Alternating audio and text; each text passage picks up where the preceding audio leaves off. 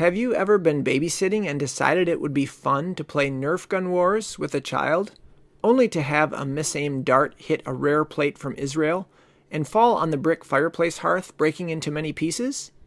Not that I have ever done this or anything. The only good thing is that the pieces of the plate fit together nicely and allowed a stressed-out babysitter to glue it back together. But what does this have to do with the Earth? In the middle of the 20th century, just a few decades ago, a new theory about the Earth and how it changed was proposed, and the mystery of the drifting continents was solved. Geologists, scientists who study the Earth, now had an all-encompassing theory to tie all of its observations and data together. This new theory of large-scale change on the Earth is known as plate tectonics. Plate tectonics is the theory that the surface of the Earth is broken into larger pieces of crust called plates that ride along on a softer layer of the Earth, known as the asthenosphere, which is the upper part of the mantle. Each plate's thickness depends on the type of crust it is made of and the location of the plate. Continental plates can be up to 150 kilometers thick, whereas oceanic plates usually average about 5 to 10 kilometers thick. Also, plate boundaries are not the same as continental boundaries, as the edges of the plates can be underwater. For example, the North American plate extends from the middle of the Atlantic Ocean to the west coast of North America. So the big question that remains is, how do the continents move? The answer is related to the layers of the Earth and how they interact with each other. So, first we need to understand how the properties determine the layers of the Earth. Let's use an apple as an example. An apple has three main layers to it: the peel, the fruit, and the core. The crust, or lithosphere, is the hard outer layer of the Earth and would be the peel of our apple. This is the part where we reside and about which we have the most data. The mantle.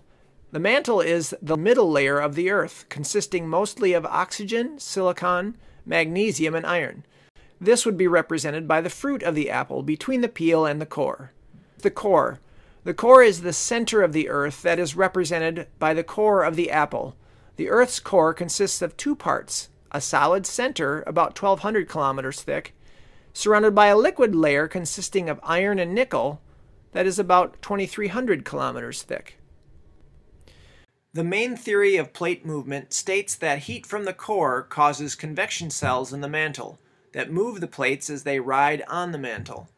The main source of heat that drives this process is thought to be the radioactive decay of uranium and other elements that give up their energy as heat as they break down. All this heat softens the rock enough that it will begin to flow. But how does this happen?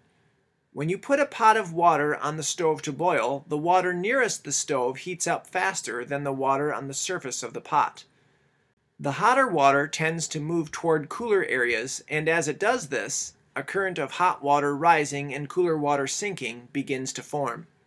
This is known as a convection current. Using this model, the stove is like the core and the water is the mantle that rotates.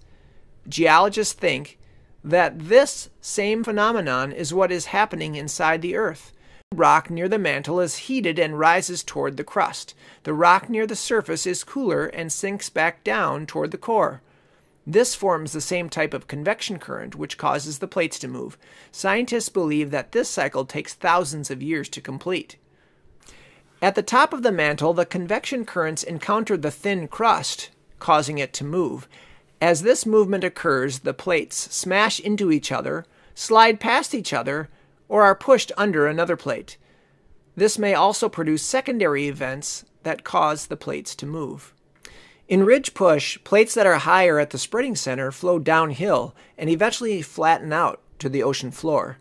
Gravity causes this flowing down the ridge and may give the plate a slight push along as new crust is forced up at the fault, causing the rest to move out of the way. This is like those coin bulldozers at the fair where one new coin may push forward and knock others out of the way. As the plate is pushed along, it may run into another plate. Oceanic crust is easily forced under another plate and back into the mantle. These converging boundaries can be identified by deep ocean trenches that mark the location where one plate is sliding under another one. As it slides under the other plate and is forced back into the mantle, gravity again works to pull it along, giving the plate another force to keep it moving. Plate tectonics is the theory that unified all the puzzling data from early observations, accounted for the movement of the plates of the Earth, and gave a mechanism for how the plates actually moved around. The theory stated that the plates moved around on top of the mantle driven by convection currents caused by heat from the Earth's core. This theory has been supported since then by the advance of technologies that allow scientists to actually measure the movement of the plates in centimeters per year. Plate tectonics is the current accepted theory that describes how the face of the Earth can change over time.